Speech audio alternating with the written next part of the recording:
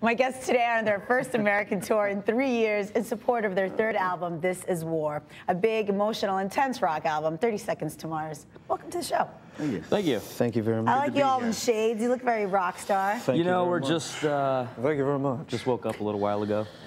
So you have a mohawk.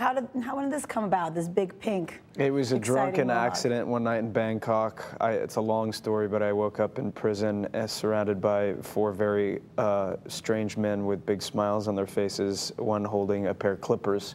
And I found out it was Terry Richardson in drag, which was alarming because he's very masculine.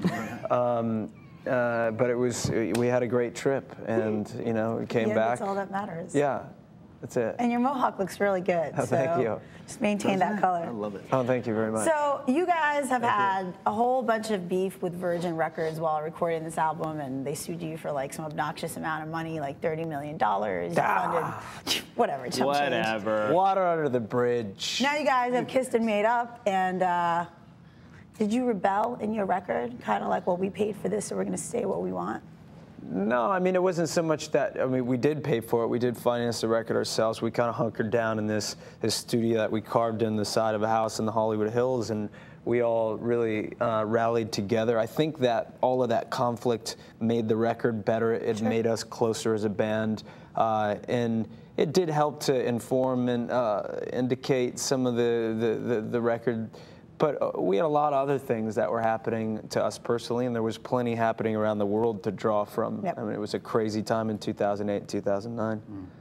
Absolutely. The album is beautiful. I really like it a lot. Thank you very much. so much. Very, very much.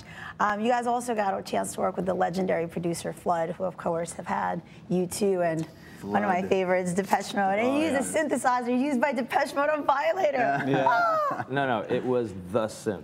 The synth. The actual one. We were so stoked. And you know what? It looks impressive just to stare at the thing. It huge, looks like it right? should be in a museum. It really should It's be. this massive thing with all these knobs on it, and Flood would be over there working on it for hours, And I'm like, what the hell is he doing?